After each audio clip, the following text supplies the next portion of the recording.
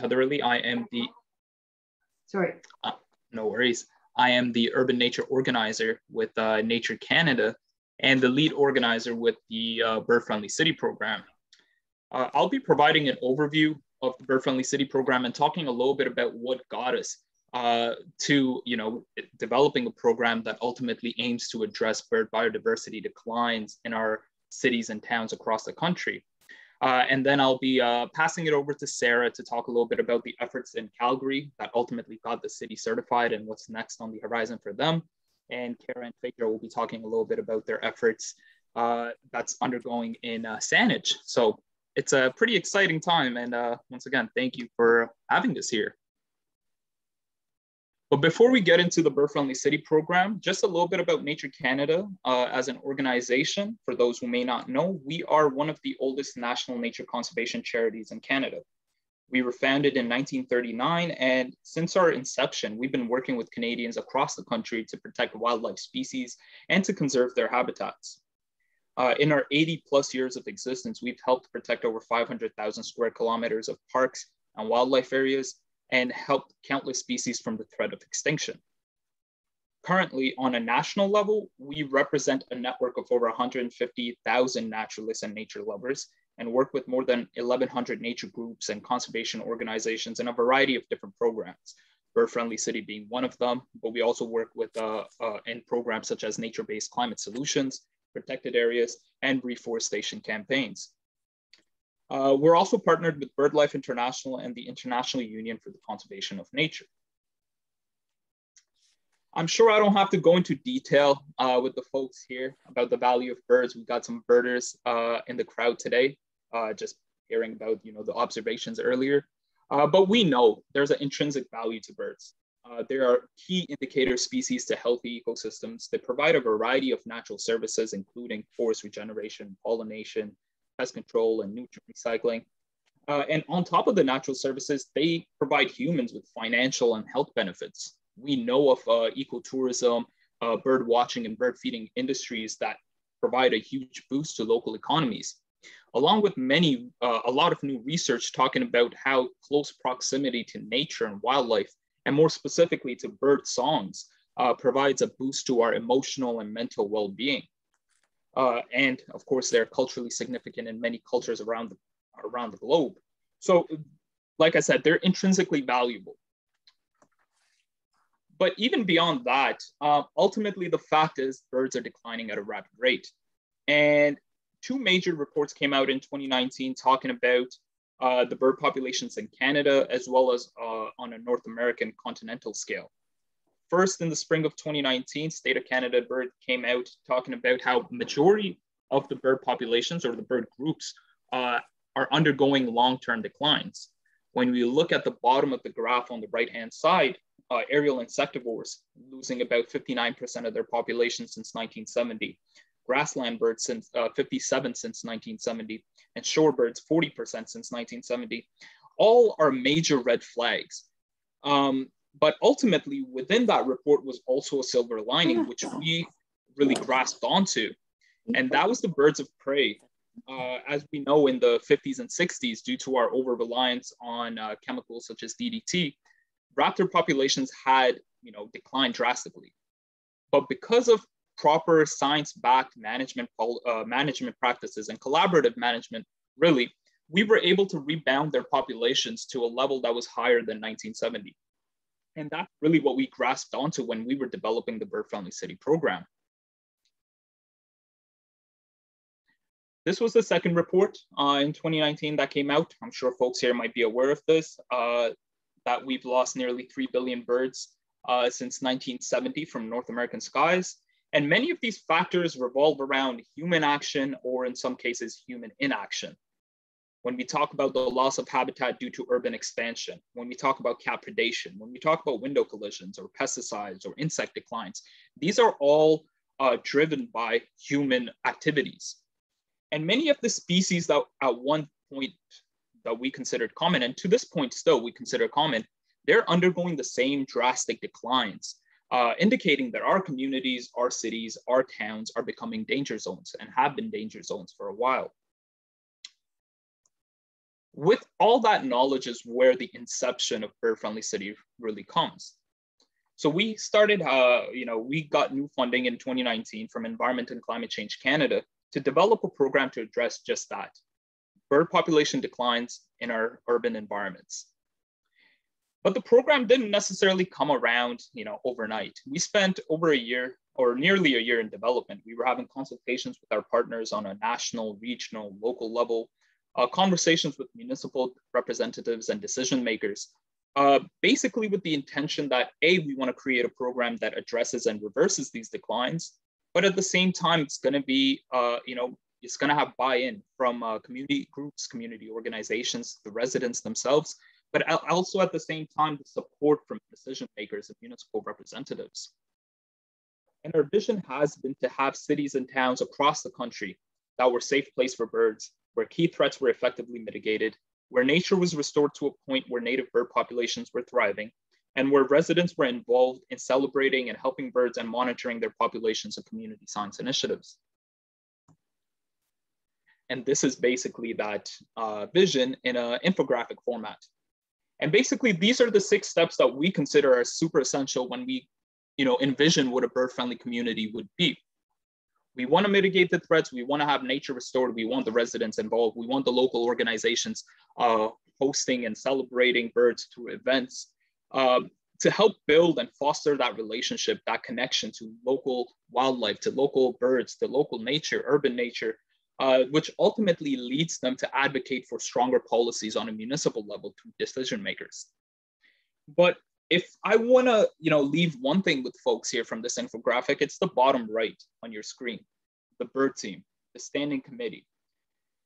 These are our on-the-ground partners that we work with in municipalities across the country that are really driving the initiative forward, and we are supporting them to advance that.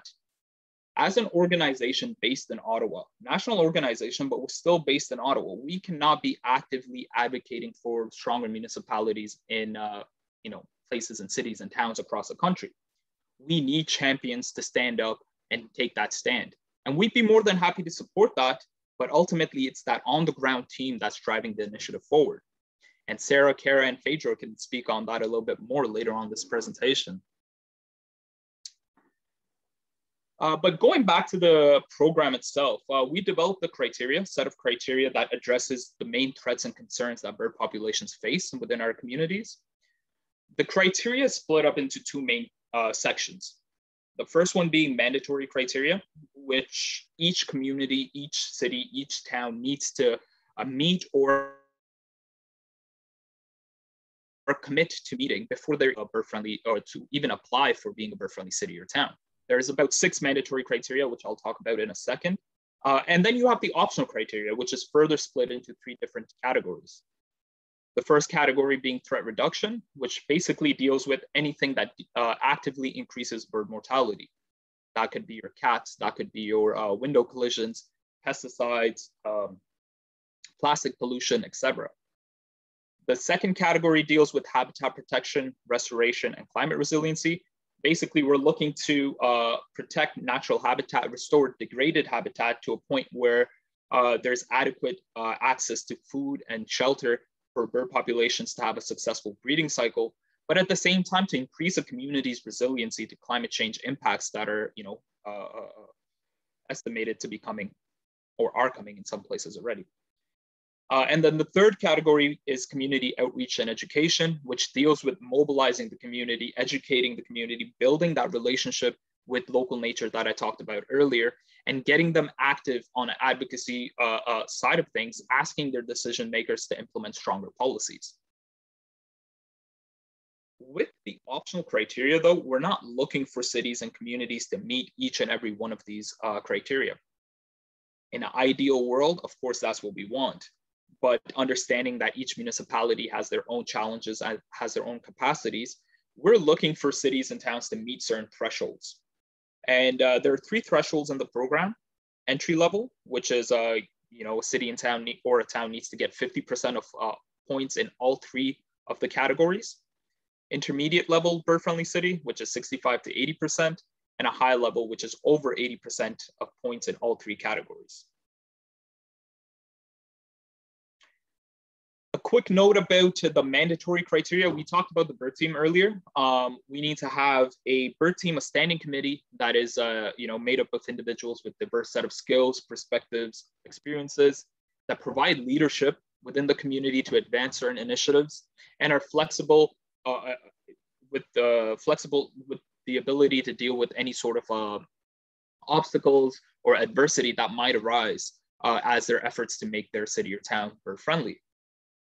We're looking to get council support as well within that community, a commitment from the municipality itself. That could come through a motion that is passed in the council, or it could be a letter of support. But ultimately, that municipality's support can come up to 12 months after certification has been awarded. We want to see bird teams and local partners partner with local indigenous communities, whether that's within the municipal boundaries or nearby nations, as they're implementing bird-friendly city campaigns within their community. And we want to see them celebrate World Migratory Bird Day. And the main reason for that celebration for World Migratory Bird Day, it's because it's an excellent occasion to celebrate and appreciate birds. For experienced birders that have been birding for a good part of their lives, or for new folks who are just getting into birding or just becoming aware of bird conservation, or starting that relationship with nature nearby. It's a great entry point. And to facilitate that, we have developed a Bird Day website where we provide educational resources, activities, ideas for events that organizations and partners can host to celebrate birds in their own community. And we help support that through resources as well. In 2021, so last year, we had over 55 organizations host events in the midst of a pandemic, so which was a great number across the country. And this year, we're looking to exceed that mark. So that, we're looking forward to that. For this presentation, I'm not going to go into detail about each and every one of the criteria. I mentioned there's 25 of them, but just to give folks an example of what's included or what's involved. Some of the big pieces like cats, that's one of the main criteria in the threat reduction category. We deal with cats in 3 different subcategories. So that's owned cats, that's your pets, that's the ones that you have at your house. Unowned cats, feral cat populations, are there any municipal level strategies to reduce the impact that feral cats might have on bird populations? And then measuring progress. And this is something that you would see, filtered throughout the criteria. We have implemented criteria that deal with measuring progress or monitoring after the fact, because ultimately what we're looking for is to understand the impact of the implementation of these policies or actions over a period of time. We're not looking to set up bird teams or build partnerships with local organizations and municipal officials as a one-off thing. The certification is not the end goal. It is just the launch point to continue protecting bird populations within their community. And we want to actively support that for a long period of time and not just be settled with, okay, you got the certification, hooray. Which is great, get the certification, but understand that it's a long-term commitment. We have, window collisions as well, whether there's guidelines or standards, bird-friendly building design guidelines implemented in your municipality, whether there's council-approved biodiversity or habitat protection strategies within your community. Are there stewardship projects? Stuff like that. And then one of the more popular ones, criteria that we see across the board is the city bird one, where, our local partners, the bird teams, implement a public engagement process, get the community to vote on pretty much a mascot for their city or town. And ultimately, and I'm sure folks here would agree with this, what better mascot for your city or town to have than a bird? Birds are everywhere. So that gets folks excited. A few benefits, of course, a main benefit, and I know I'm speaking to the choir or preaching to the choir, the main benefit is to protect bird populations. You are addressing the biodiversity declines, you're addressing the bird biodiversity declines. And this is a way to do that. But ultimately, it's also a badge of honor. Certification is a badge of honor because it tells, your neighboring cities, it tells your province, it tells the country, it tells folks on a global scale that you are leading on the efforts to address these declines. It's a source of community pride. in a environment where we are seeing biodiversity, wildlife species disappear and decline at a rate faster than we can help them rebound, your city or town is taking that necessary step to address this. We have provided a rigorous standard that measures impact and progress of work, but at the same time offers flexibility. You have an access to a network of other bird teams, and I'll show a map later on just to give you an understanding of how many bird teams are already involved in the program. And we talked about the financial benefits and the health benefits earlier on. But ultimately, despite this being a national program, it is a locally driven program. We need champions to stand up and take that effort and make that stand within their community to act as the drivers for this program to move forward, to be the champions of birds. And ultimately, the bird teams or the standing committee, the coalition, whatever you want to call it, can be anyone that's genuinely interested in making their community bird friendly. It could include naturalists or birders that are, within the audience themselves, environmental groups, municipal representatives, local businesses, school groups, educational institutions, student groups, youth groups, book clubs, library clubs. We've seen all of this involved in the different bird teams across the country. And individual residents. Some of our bird teams are chaired and led by individual residents that are not officially affiliated with any organization, and they're doing a tremendous job as well. So it ultimately just depends on the passion that you have and the understanding that it takes folks within that community to take that stand. And ultimately on our end, we would be providing resources. We provide the structured template, which is the criteria, small grants. We offer small grants to bird teams to help move their initiatives forward. A collaboration on funding applications, developing strategies to implement actions, or engaging municipal officials, or engaging the local media, national media, whatever the case may be. This was the map that I was referring to. You have about 35 to 37 bird teams currently in place in Canada. The magenta burgundy-ish color, it represents the cities that are already certified and announced. And there are 4 cities, but because there are quite a few bird teams with the blue dots in place, some of them are hidden. So you have cities like Toronto, Vancouver, London, and Calgary certified already, and they were certified back in May of 2021. And ultimately, we're looking to certify a total of at least 30 cities and towns by this year's bird day, which is May 14th, 2022. So I'll pause here now, and I'll pass it over to Sarah to speak a little bit about the efforts that are happening and have happened in Calgary over the last 18 months or so.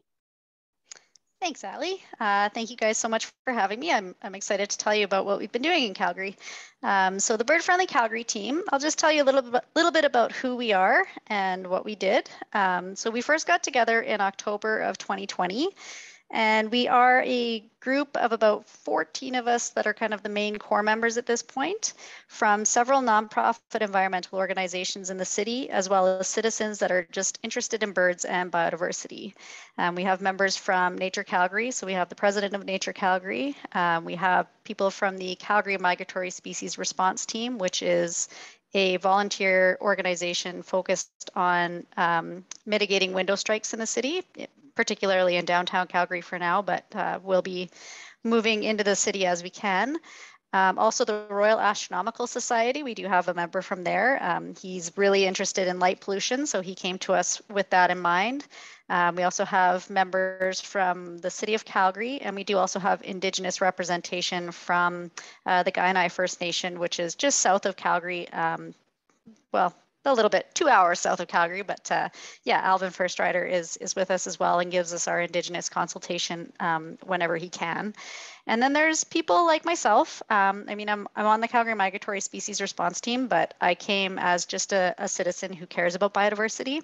And I just really wanted to try and see if we could get Calgary certified, and then also how can we make Calgary a city that is friendlier to birds? Because as Ali said, it doesn't stop just with the certification. We have so much opportunity to go beyond that.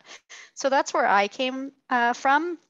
And we do also have members who, like Ali said, have no affiliation with any other organization other than they have an interest in birds and they just wanted to be a part of what we have. So we have a pretty diverse group of people on our team, and we all come with very diverse views, but we certainly can agree that we're all in it for helping make Calgary a more friendly city for birds. Next slide, please. So a little bit about our certification. One of the biggest parts of getting certified was creating a partnership with the city.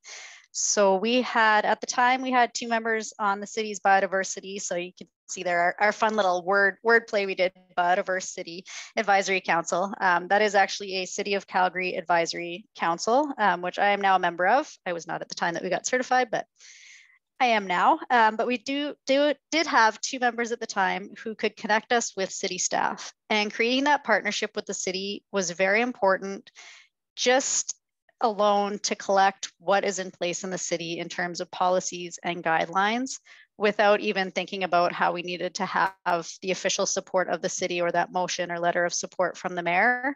Just having them help us track down everything that was going on in the city, because there's actually a lot.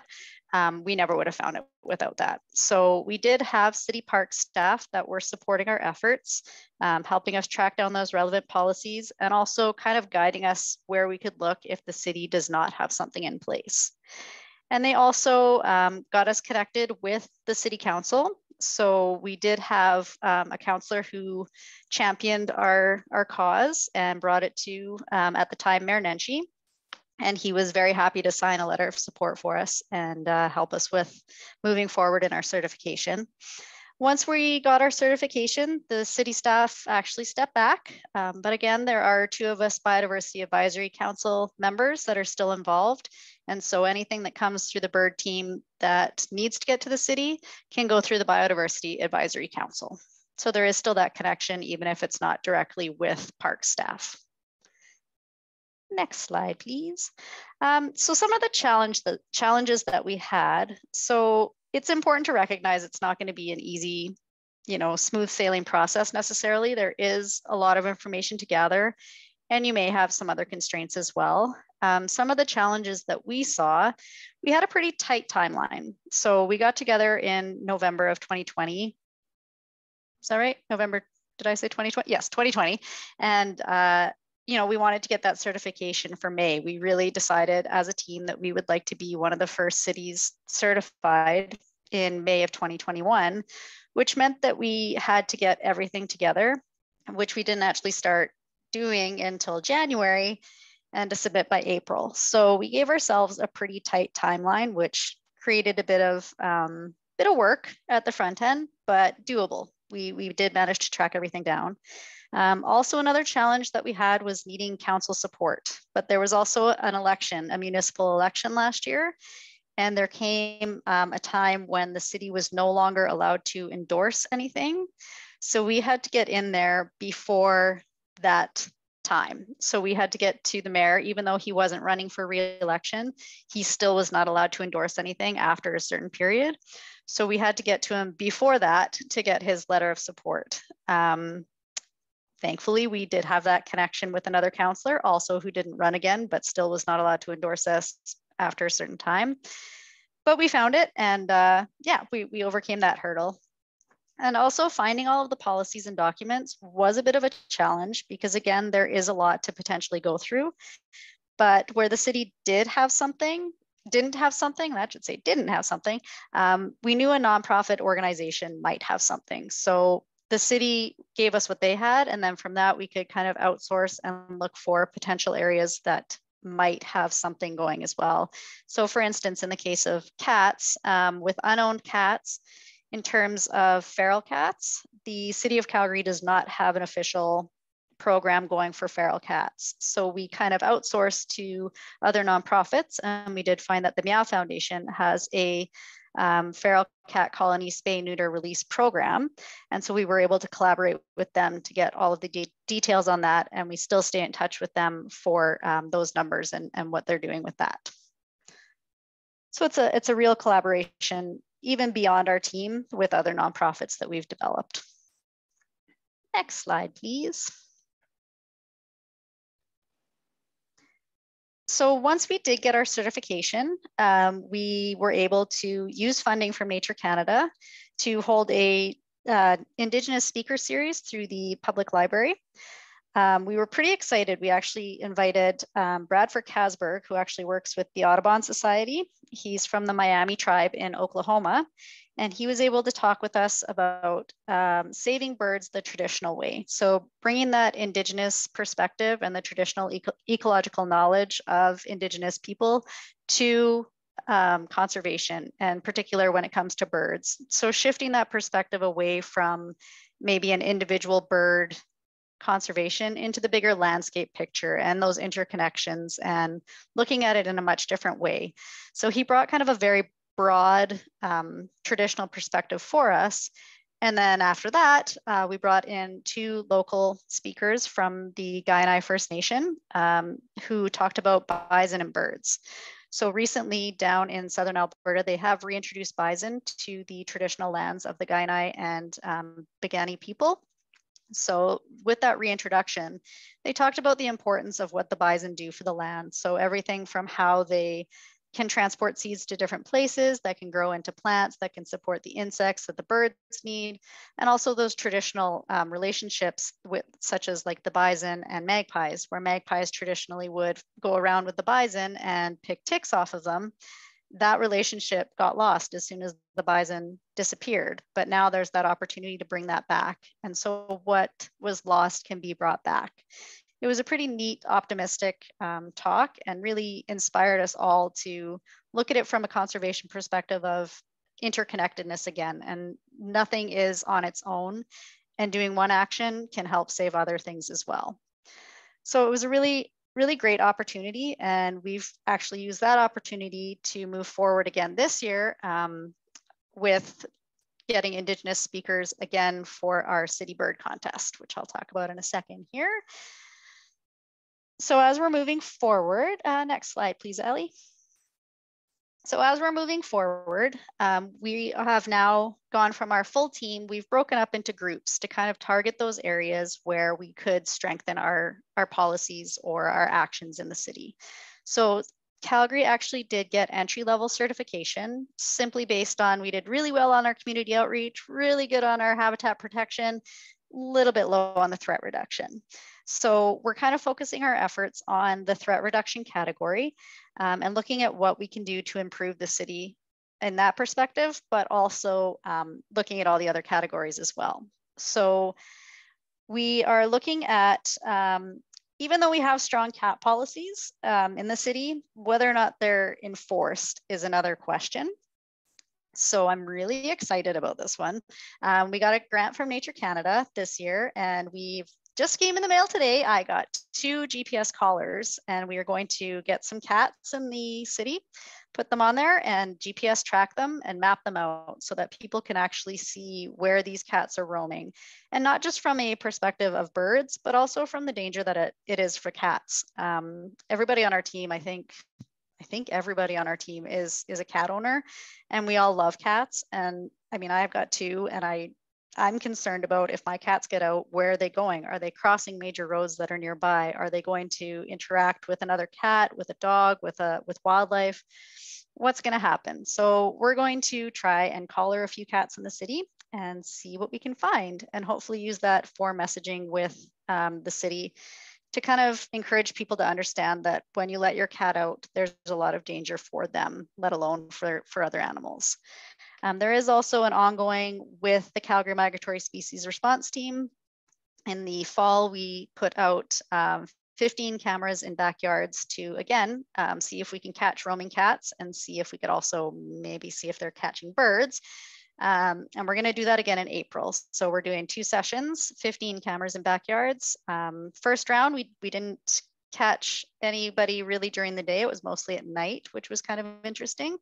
So I'm interested to see in April when birds are returning from migration, what that's going to look like. So the other, the GPS it's really exciting. I'm super excited about this.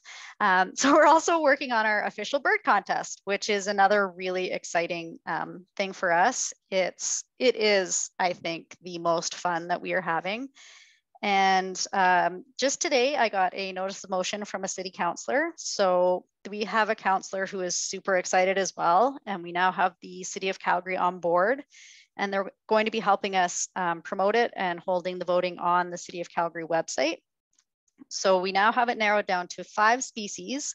But how we did that, we actually engaged with local birding groups and nature groups in the city and all of the First Nations in and around the City of Calgary to ask them for nominations.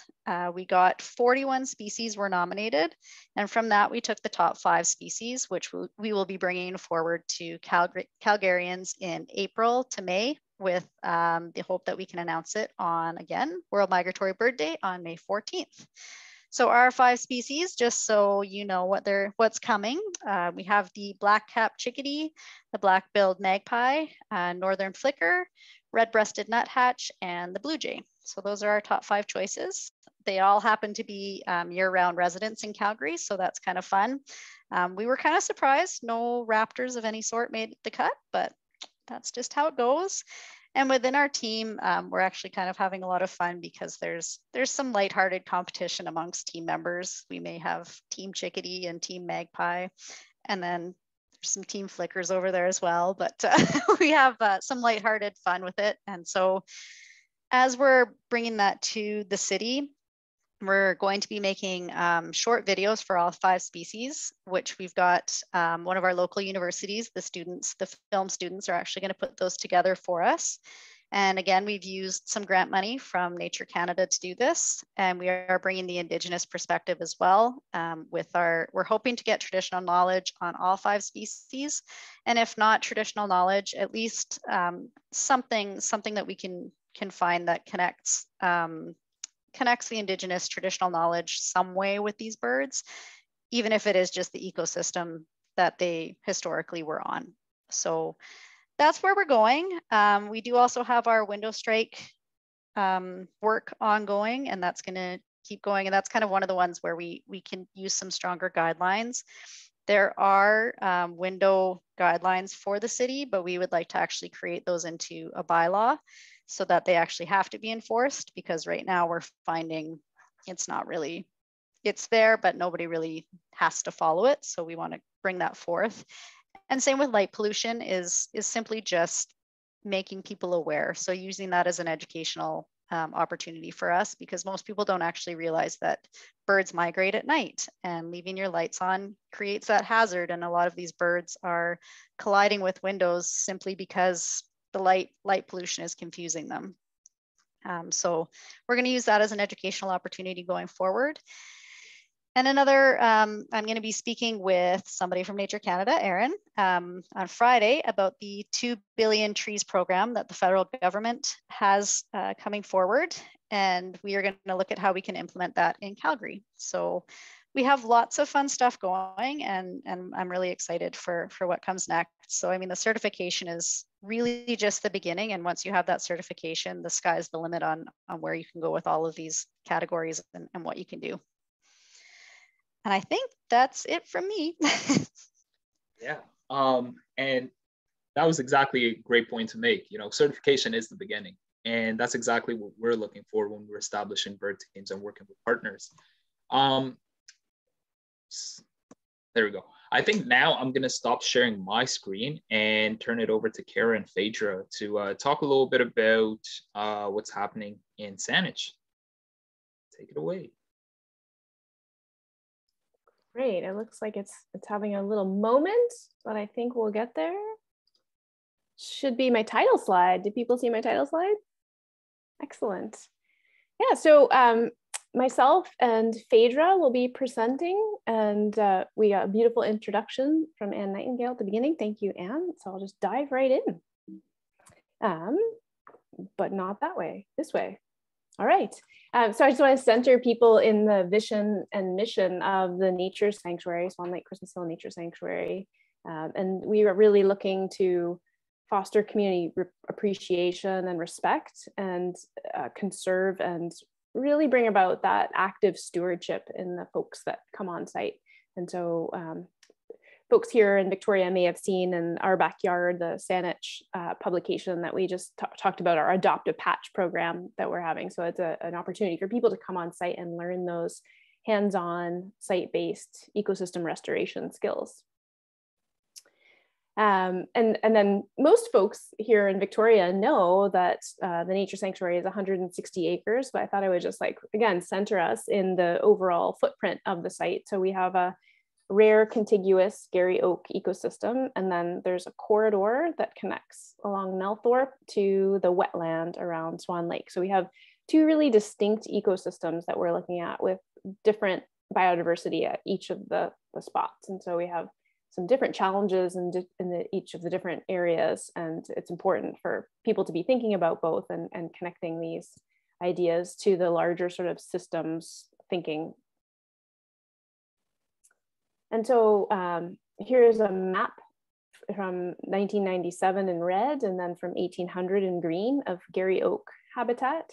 And Garry Oak ecosystems have some of the highest biodiversity in Canada.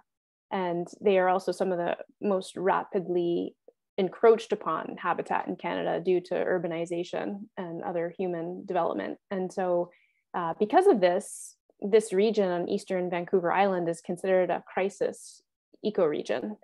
And so I'm giving some of this background to sort of lay the foundation for why it's important for us to participate in initiatives like the Bird Friendly City, because some of this kind of information can be a little bit too conceptual for people. And they can't really get engaged until they get excited about a bird and they're really following a bird and its habitat, and then thinking about, oh my gosh, this habitat has been really restricted, and it's important to think about. And then another piece with respect to the wetlands, this is the Capital Regional District map, the Colquitt's River watershed, and you can see that at about a little over a decade ago, 24% of this area is impervious surface. So water lands on pavement and just flows around and has to be managed. And when you look again at this map, you can see that, Swan Lake is a really critical part of this riparian or seasonal wetland here. And the other major part is around Rithit's Bog. And so folks from Victoria know that Swan Lake represents a really important, beautiful habitat for all kinds of wetland birds. And it's also really critical habitat on the migratory bird pathway and the Pacific flyway. So I've got this little video from eBird, which if you haven't checked these out, there's individual species videos showing the relative abundance of the birds over time. And so they're kind of amazing. I'll just play that one more time so you can see that where we are on southeastern Vancouver Island is really critical for the olive-sided flycatcher, which is a near threatened bird species. And so again, this is an opportunity to sort of elevate the conversation around how something like, it's just Swan Lake or it's just Christmas Hill. Because they're in the urban envelope, people kind of think of it's my backyard, but these are really special habitats that we need to be having these conversations about. And in addition to applying to become a bird-friendly city, we're also looking at becoming a key biodiversity area through Wildlife Conservation Society Canada, and then also looking at becoming a migratory bird sanctuary through Environment and Climate Change Canada. So with respect specifically to the Bird Friendly City Initiative, we were very lucky. I didn't realize, Sarah, when you were speaking, that we got our motion approved at council on February 7th, and people were just happy and excited. It wasn't so hard. And so I didn't realize that I should be so delighted. But yeah, last spring, we had many meetings through the Greater Victoria Naturehoods, and Ali, I think you participated in some of those, and Umair, who predated, I think you, we talked about that each municipality within the Capital Regional District would independently apply for certification. And so I've included this map of all of the different districts and the populations from 2011, 2016, and then 2021. And what you can see from this map is that Saanich is one of the largest, or is the largest by population, definitely. and has grown by 3%. And I know that there was an article recently in the Times Colonist talking about Langford growing by 32%. And I think it would be really wonderful for Langford to move forward and become a bird-friendly city as well. And also I include this map for folks who are not from Victoria, because this is definitely puzzling, right? If you're from the greater Toronto area, you're like, wait, so how many people? And they have their own mayor, and what's happening? But what's exciting about splitting it up this way is that we have the capacity in this area to do really locally adapted projects, and we'll have a greater variety of focal projects can be focused on different things. And so I've put 13 times the fun. And I did want to give a shout out to our partners at Saanich. So Eva Rikias, who's the senior manager of parks there, has been just wonderful to work with and is very excited about this initiative. And then Nature Canada has been very helpful, not only with the Bird Friendly City small grant, but then also the wage subsidy through the Work to Grow program, which supports Black, Indigenous, and people of color. And so this is a really key component too, is diversifying the voices that we see moving forward in nature advocacy. And so it's just truly exceptional how Nature Canada is leading this initiative and providing all kinds of not only great resources on their website and frameworks, but also funding support. So encourage any of the other folks on the call tonight that might be from a different municipality who would like to participate to reach out and ask us some more questions about that if they're interested. So I'll pass it over to Phaedra with that. Yes, thank you. Yeah, so my name is Phaedra. I've been working as a community education assistant at the Nature Sanctuary for the past little while, and I've been working on the Bird Friendly City initiative for the past few months. And so I'll talk a little bit about how that work's been going, because as Kara mentioned, we got our motion passed and we're still in the process of gathering all the evidence for certification. So it'll be a little bit different than from Sarah's perspective with the certification already done. But I wanted to briefly just start off with like how I came to birding in this initiative, because I'm a fairly new bird enthusiast, but I love the world. And it all kind of started with like mandatory eBird checklist for a course that I was taking. And we had an experience of like going out in the field, and I loved it. But just the fact of, I went to this park, High Park in Toronto, and I'd been there before, and we were birding at this pond. Again, I'd been there before, but I just saw like wood ducks for the first time. And it was just really like emphasizes that bird blindness is real, and most people don't see it. And once you kind of lift that veil, I think that it can really change your perspective and like really enhance that connection to nature around you, and can really get people engaged. And so at that point, I didn't even have binoculars. So this bird, I put this one on the screen. It's a Blackburnian warbler, because that's the bird I saw, and just walking home to my apartment one day, and it inspired me to get binoculars because I had so much fun like Googling, trying to figure out what it was, and it was gorgeous colors. And so when I started at Swan Lake in the fall, there was like an opportunity for me to work on whichever project. And lucky for me, Kara noticed that I'd written, I like birding. So she mentioned this project, the Bird Friendly City Initiative that she started with District of Saanich.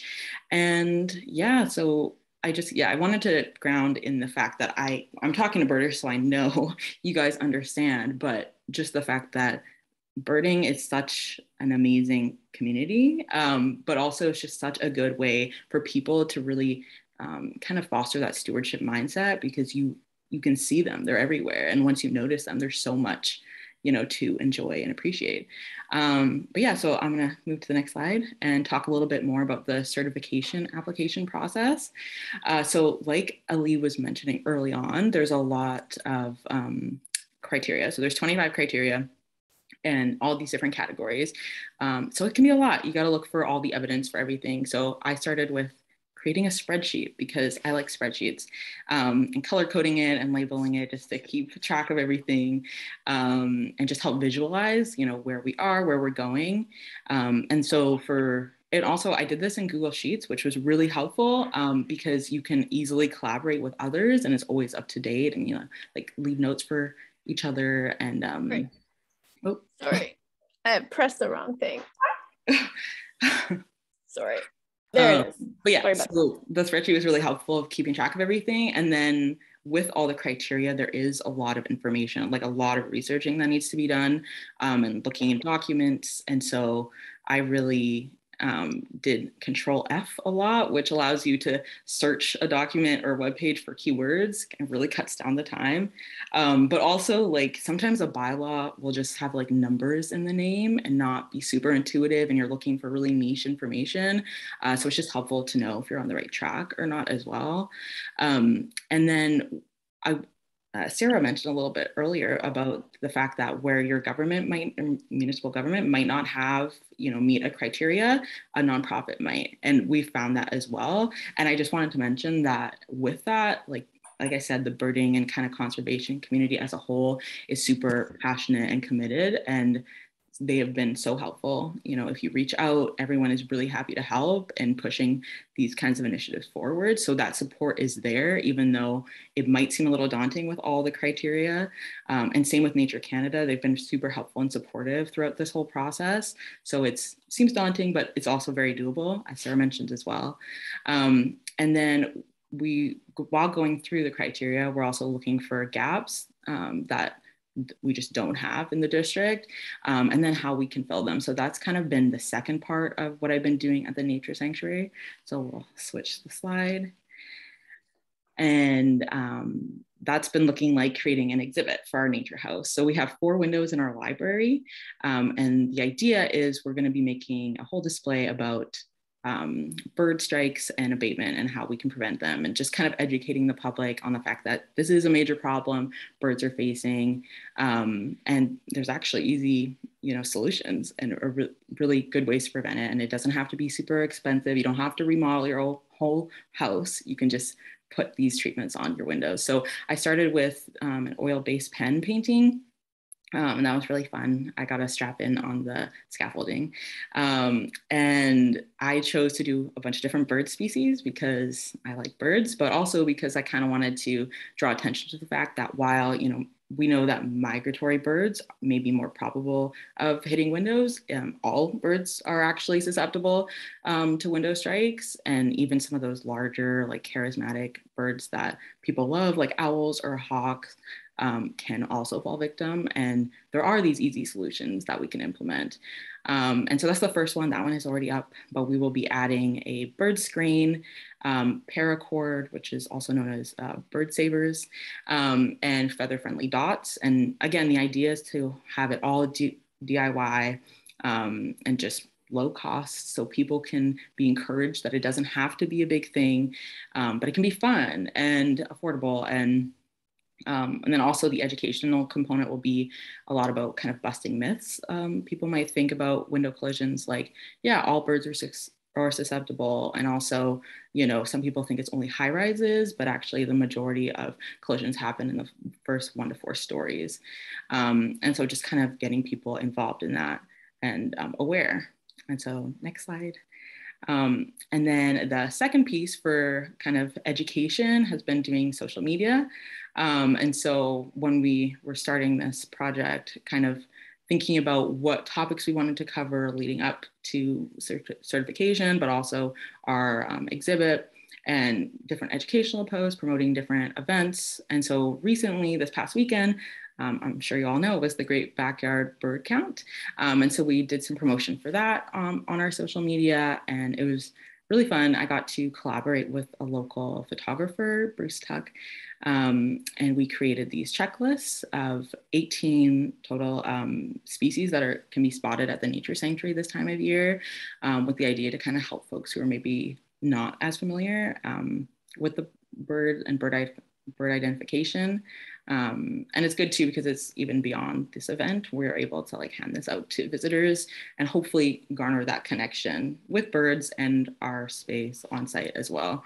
And then going forward, we have some more plans for other educational posts about like what is bird-friendly city, how people can get involved, more stuff about window collisions, why birds are so important, as Ellie mentioned earlier, and we all know, but just some people aren't aware, and just, engaging people however we can. And again, with all the species, because I think it's so fun once you learn a species and you spot it everywhere. It's a really fun way to connect with nature. And yeah, so that's kind of what I've been doing so far on this project and where we're at in Saanich and the Nature Sanctuary. So I'll pass it back to Kara to finish off. Yeah, and I just wanted to finish with this last slide, thinking about World Migratory Bird Day that's coming up. And the theme for this year is a focus on light pollution. And as folks probably here are aware that light pollution is just increasing year over year.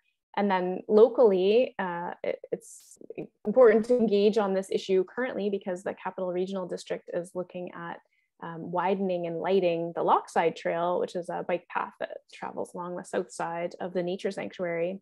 And I was fortunate enough to walk last week with Colin Plant, the chair of the CRD board. And he was unaware that light pollution was an issue. So just like Sarah, you were saying that people often aren't connecting to when birds are traveling. And so, yeah, so we're really hoping to get all our ducks in a row for the World Migratory Bird Day so that we can get our application in and be certified and celebrate that and raise awareness and hopefully convince folks here locally that lighting that trail that way might not be the best choice. So with that, I will pass it over to Ali, but encourage folks to reach out to us if they have any questions and definitely to follow us on social media on the channels and watch the campaign as it unfolds.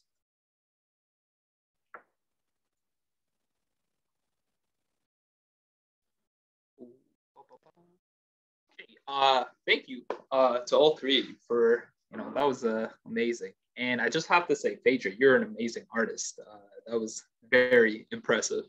But anyway, just to wrap things up, I wanted to share a few examples of some of the stuff that bird teams have been doing across the country.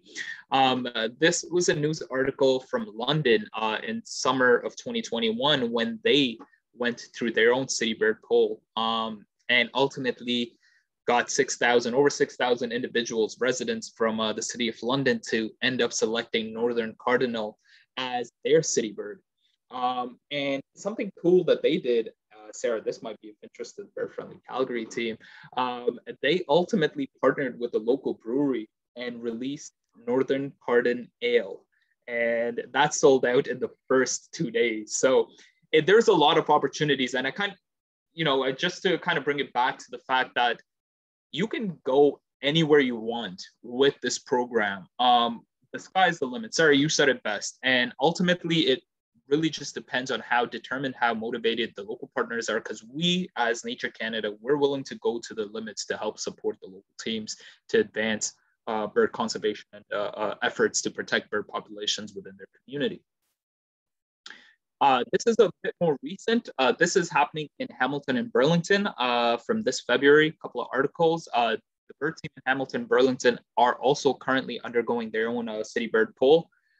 So just for context, there's one bird team working on 2 cities, Hamilton and Burlington, and they're trying to identify city birds for both cities. And their poll ends March 16th. So this is something that's exciting as well. And they're looking forward to announcing, which is ultimately going to be the mascots, the city birds for both cities. A news article, or I guess a post from our partners in Guelph, similar to what Phaedra is doing at the sanctuary. The bird team in Guelph hired or contracted a local artist in Guelph to draw onto the windows at the city hall, pretty much to raise awareness locally in Guelph about the impacts of bird window collisions and just how simple and easy it could be to sort of mitigate that the bird mortality that comes from window collisions. We know around 25 million birds annually die after colliding from windows each year in Canada. So a little bit could go a long way in helping protect some of these birds. Examples of a few sites that our bird teams have launched to basically interact with and engage their local residents to raise awareness about the program, to share knowledge. A lot of cool stuff is happening, and I'd suggest folks to go check out these websites, as well as Swan Lake's website, social media for Bird Friendly Calgary, to learn about and get really entrenched in what folks are doing, because there's good information regardless whether you're in that city or not. Few social media posts, the mayors of Toronto and Vancouver making videos. I know the mayor of Calgary at that time also made a video celebrating the certification. So it could be a lot of collaboration going, and it gets folks excited when there is participation, both from the community as well as the municipality coming together for this initiative, because it ultimately is a very important thing to protect biodiversity and protect birds. So how can folks here get involved? You know, a lot of good things were shared, both by all three, Kara, Phaedra, and Sarah. But ultimately, and I feel like I'm speaking to the right audience here, if you are a birder, if you have some relationship to birds, if you're interested in protecting birds, be that champion. You know, raise your hand and make that stand. We are more than happy to help work through whatever limitation capacities you as an individual organization might be facing. Ultimately, we want to establish bird teams in every municipality across the country. We want to see bird-friendly cities and towns across the country. Each and every city or town should be bird-friendly, in our opinion. So that's what we would like to see, the audience here. Maybe we can get a few folks raising their hand.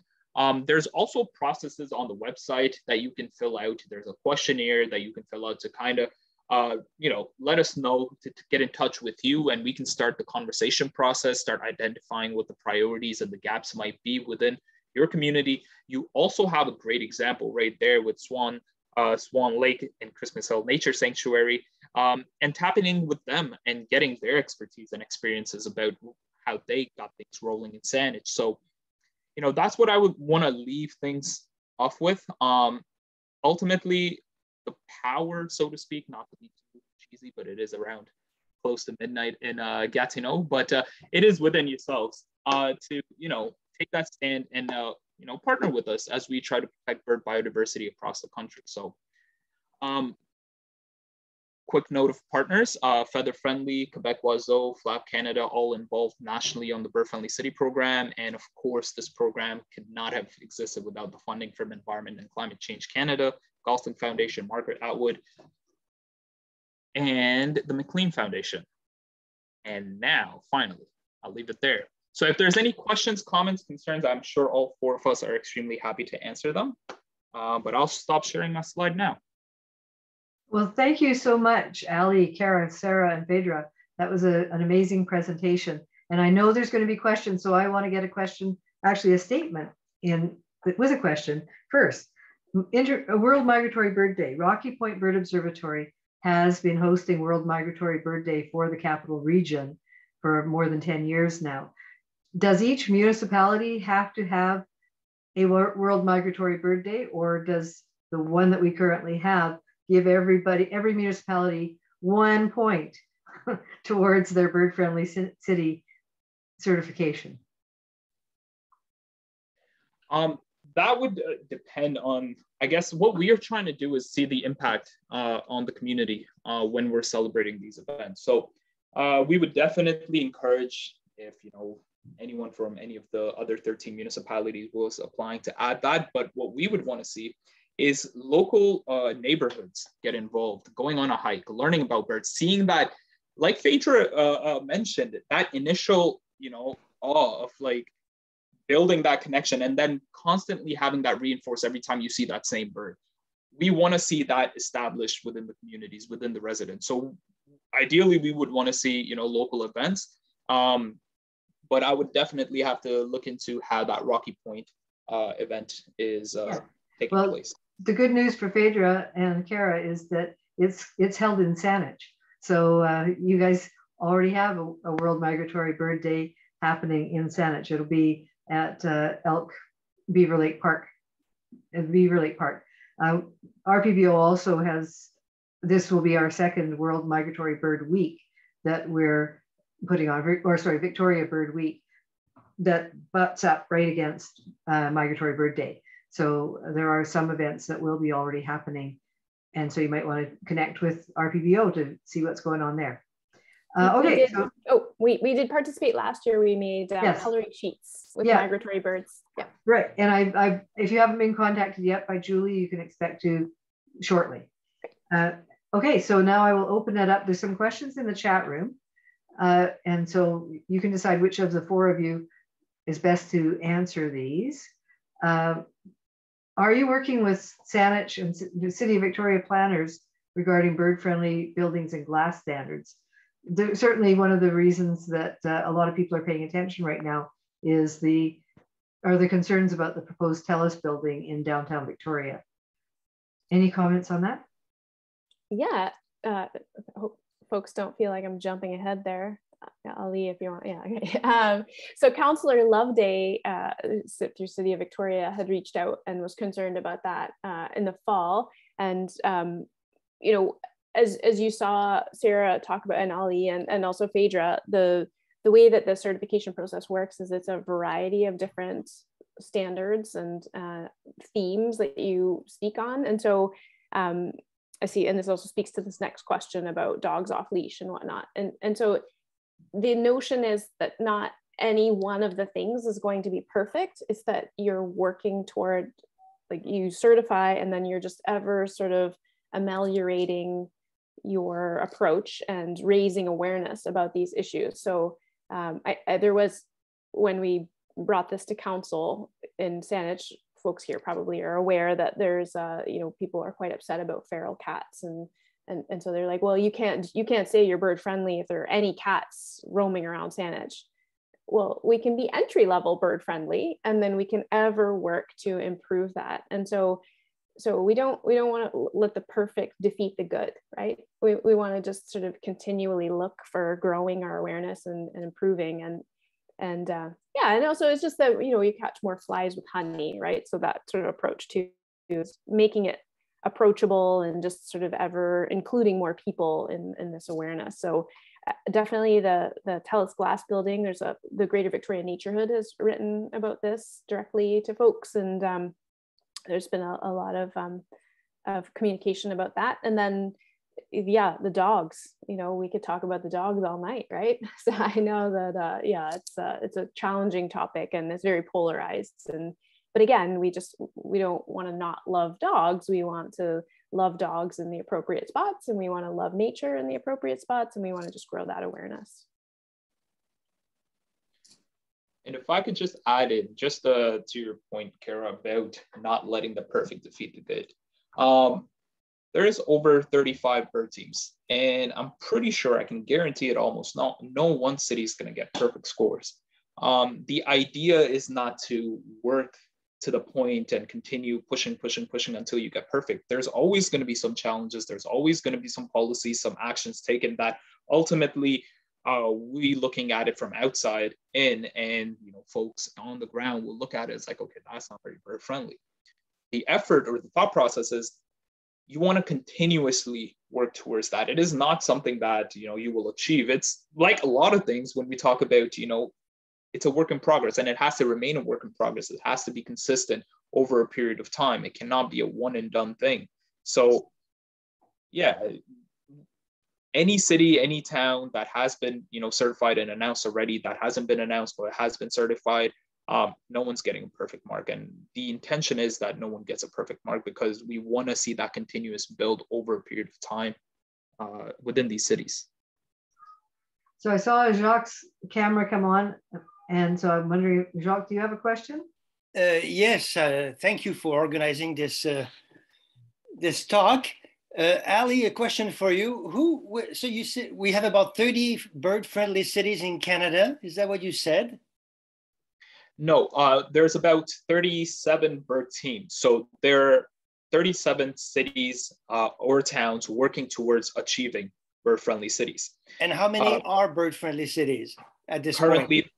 There are 4 bird-friendly cities that have been announced, Calgary being one of them, Toronto, Vancouver, and London. And there's about 5 more announcements that will be coming over the next period of time.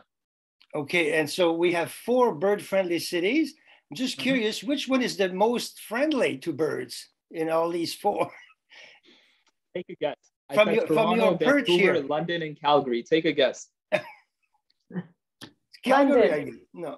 It was not Calgary. It was London. Yeah, London. I heard someone say London. Yeah. London got the highest marks, the highest score, ultimately did not get perfect, but both Toronto and London received a high level bird-friendly city certification. So this is where the conversation is the most advanced at this point, in Toronto and London, I guess. Correct. Thank you. You're welcome. Anybody else have a question? You can unmute yourself and turn on your camera if you like, and ask your question. Or you can write it in the chat. Or if you wake up at 3 a.m., you're welcome to email us, and we'll answer on a different day. Okay, I'm really shocked by a lack of questions here. So I'm going to ask you some more. Okay, let's say there's someone in this room who wants to know what they can do personally. You've excited them with the chat here, and they would like to maybe take on a key role in moving their municipality forward towards becoming bird friendly. What's the next step for them? I can take this on, and then folks here can also jump in.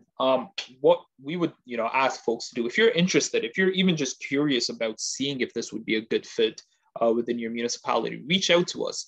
What we do is we have these one-on-one or intake conversations discussing the program and getting the perspective of the local residents on what the appetite is within that community. And obviously, from what Kara, Phaedra, and Sarah have spoken about, the appetite is there for folks wanting to do more. It's a question about where to jump in at. And we can help support folks by identifying other individuals, by connecting with maybe different community organizations that may be in place within that community, and start building on what we call a baseline, which is what Phaedra talked about with the Excel file, the Google Doc. And that really gives us an inventory of what community X might be currently doing, and then identify the gaps and working towards implementing those gaps or filling those gaps. So first step, if you're interested, reach out to us, and you have my email. You have some experienced folks that are at the panel as well. Tap in with them, get an insight from them, learn about how they got the ball rolling, and then speak with us. We're more than happy to support you as you're getting the ball rolling within your community, and then seeing who else we can bring at the table. Okay, well, one of the challenges, Phaedra and Kara, with Saanich, and I know this from personal experience, is that there is a huge reluctance on their part to actually implement a responsible pet ownership bylaw. I was working with a group of Saanich residents a couple of years ago trying to get that in place. And one of their, even though staff acknowledged that it was an issue, in fact, especially because staff acknowledged it was an issue, they said that they didn't want the bylaw to be put in place because they didn't feel they had the resources to manage it, to do it. And the comment in the chat about the dogs, where Saanich actually has put a bylaw in place, and they're still being told that the bylaw officers can't enforce the rules. What strategies can people use to try to get the local politicians to adopt some bird-friendly procedures and policies when obviously there's conflicts with their budgets and that sort of thing? It's a really great question, Anne. And as you know, at the Nature Sanctuary, we have a lot of issues with people with their pets off leash, or bringing dogs to the Nature Sanctuary, which is not allowed because it's zoned as a conservation area. And one of the things that I see a role for is like not ceding our control over to a municipal government and thinking like, oh, only they manage this. I think that each of us can play a role in this by sort of reframing how we view our interactions with nature. And I think that, as we grow our awareness as a community altogether, all of us in this community, we are able to share sort of commonly held values and beliefs about how we interact with nature. And so for me, it's a little bit less like, oh, tell the teacher, Johnny's stealing my eraser, and more about like, oh, hey, we don't steal erasers in this classroom. you know. And so when we embody those beliefs, then I think we get really powerful change. And yeah, it takes time and it's challenging and, you know, difficult, but I think that's a worthwhile goal to look for. So yeah, absolutely, it'd be wonderful if the council changes over and there's more people that are ardently in support of putting a little bit more behind enforcing this. But I think we can't necessarily wait around forever, right? Nature can't wait forever, given what we're seeing. And so I think it's incumbent upon us to take a more active role. Okay, Mike. Sorry, I was just going to pipe in there from Calgary's experience as well. We do have responsible pet bylaws in the city, but it's not just, you know, all pet ownership does not fall solely on the city of Calgary. So they've kind of partnered up with local nonprofits to help out with some of the other things that don't fall under that bylaw. So, I mean, the Calgary Humane Society helps out with stray animals. You know, the Meow Foundation took it upon themselves to start a spay-neuter program for feral cats because the city just couldn't take that on. You know, there's other organizations working with the city now to do spaying and neutering as well, and for owners, so low-income spay-neuter programs. And also because of budgetary constraints, the city of Calgary did have to cancel their low-income spay-neuter program. But enough people put pressure by calling the city and saying, this is a service that we need. This is something that we need in the city, that they've actually just last week announced that it will be coming back. So I would say that local pressure as well, that people saying, this is something that we need in our community, whether it's from the perspective of, you know, the wildlife safety for wildlife, safety for nature, or whether it's from the perspective that, you know, these dogs are off leash and it's causing a safety concern for people in the community, whatever it may be, putting that pressure on city council to say, this is something, the more people that bug them about it, that seems to be something that in Calgary at least has been effective to change the enforcement. That's Sarah, just our experience, and of course it's different there, but. Sarah, in Calgary, you also have licensing for cats, is that correct?